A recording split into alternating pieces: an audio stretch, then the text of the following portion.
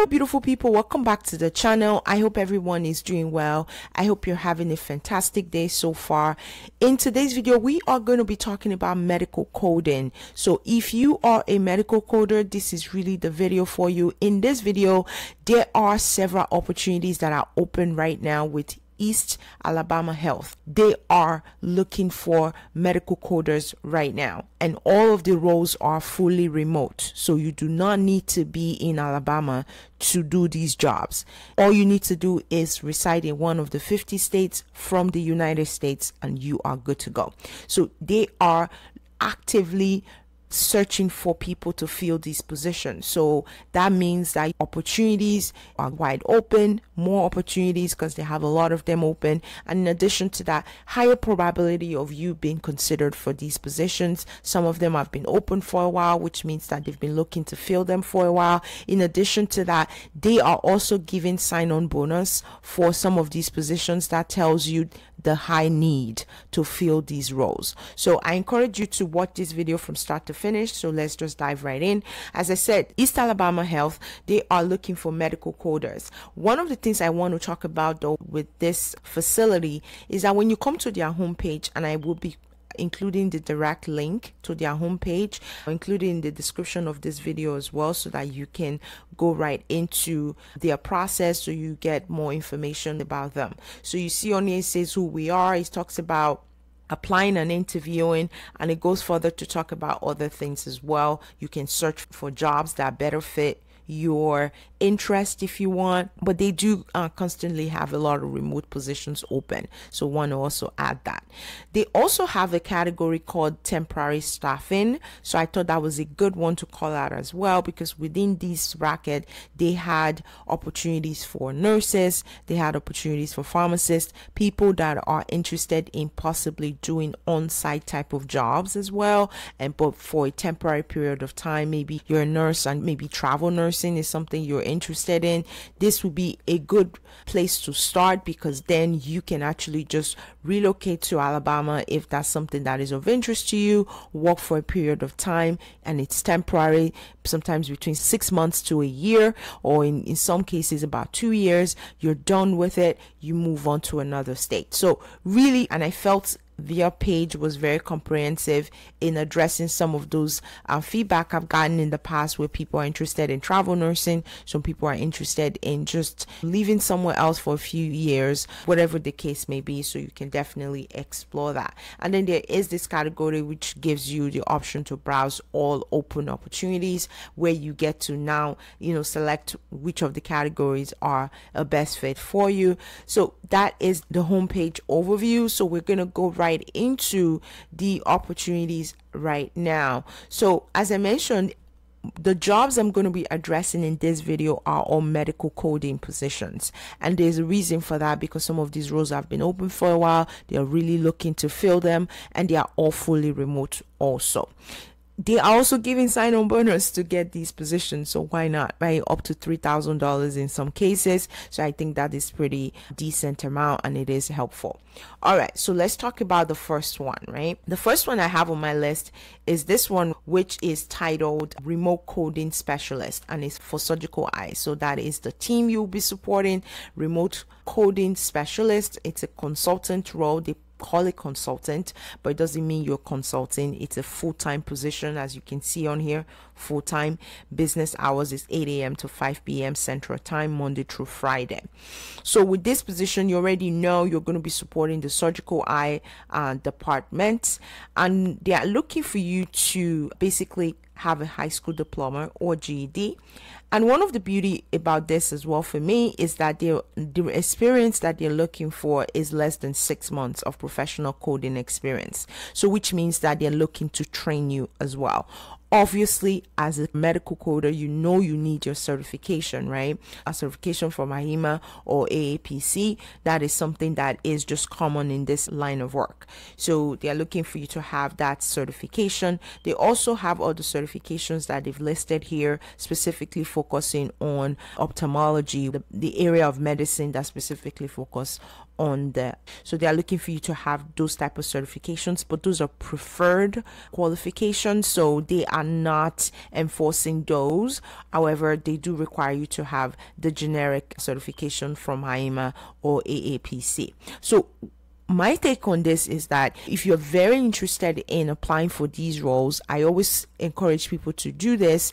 You may not have the preferred qualifications that they are looking for, but in some cases these are things that you can easily acquire. So I always encourage people, have a section within your resume. You may even put that at the very top part of your resume, where you say that all the things that you're interested in pursuing short term, meaning very soon, are whatever the preferred qualifications are. In this case, for example, let's say you have the generic certification, but as a preferred qualification, they have the certified ophthalmology coder license there, right? So you can always have that at the top of your resume to say that this is definitely something you would be interested in obtaining in the near future. That sort of allows them to realize that you have the generic already, should that be something that they are really looking for people to have, because potentially it's going to really help the individual be successful at the job.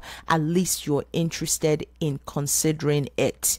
So in addition to you gaining experience on the job, you're also interested in pursuing other adventures that is going to help you continue to thrive on the job. So a lot of times people consider that a whole lot more as well. So I always encourage people to make sure you keep that in mind as you submit your application. So what exactly are you going to be doing, right? So the life of a coder is very simple. Typically, you are basically assigning different diagnostic or procedural codes to specific services that are being provided, so as to allow for billing to be seamless. That's really what it is. So you are going to be working with a variety of people. You're going to be working with doctors, providers, facilities, whatever the case may be, to ensure, especially also the administrative component of the organization, to ensure that as billings are being done, they are done accordingly, correctly, in accordance with the regulations out there. Regulatory bodies such as CMS have like CPT codes that they typically publish on a yearly basis for different respective procedures that are happening. So typically those type of knowledge is essential in making sure the organization continue to be compliant, right? So that's really what your responsibilities are going to be as a coder. They do talk about 6 months or greater in terms of experience, so which we talked about already, less than 6 months. If you have more, I definitely encourage you to make sure you include that in your resume.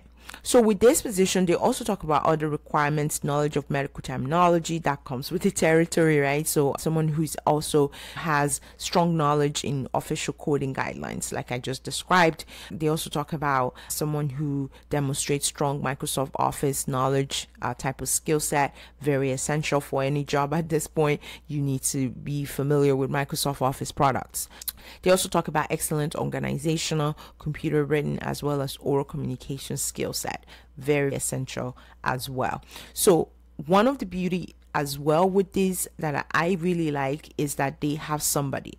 So you see there is somebody here, right here, that you can contact. You can send them an email inquiring about the position you're interested in, also providing them feedback as far as, oh, I ever submitted my application, I'm really interested, how soon can I hear back? What's going on with my application? That is also a very good thing, because a lot of times the feedback I get is, oh, I've submitted my application, never heard anything back. It's happened to all of us, right? So sometimes having that point of contact sort of help reconcile all of that. One of the things too, in terms of salary, from my research, is that the gap was very wide. So the generic gap that I found online was usually ranging between $35,000 to up to $60,000 a year for these positions. However, depending on where you fall, experience, what you bring into the table, what type of coding certifications do you have, where do you reside, etc. All of that will come into play as an offer is being made to you. So very important. But it's really something to keep in mind as you consider your options, whether to apply or not. But I always say submit your application, get through the very beginning stages of the process, hear more about the job, then ask those type of questions, because sometimes what's available online may just be very generic, which they typically are, right? And then actually speaking to somebody can give you more insight into what specifically the job really entails and how much they're really willing to pay, because what you see online is not the highest end of what a lot of departments are willing to pay.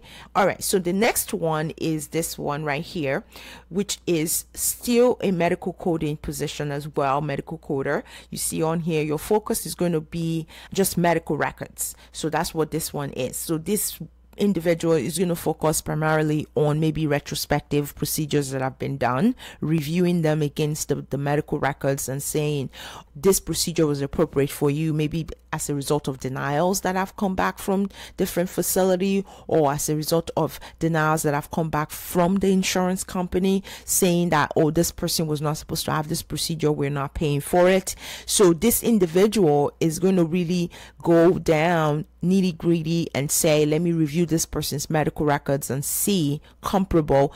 Is there a need for that procedure based on ABCD?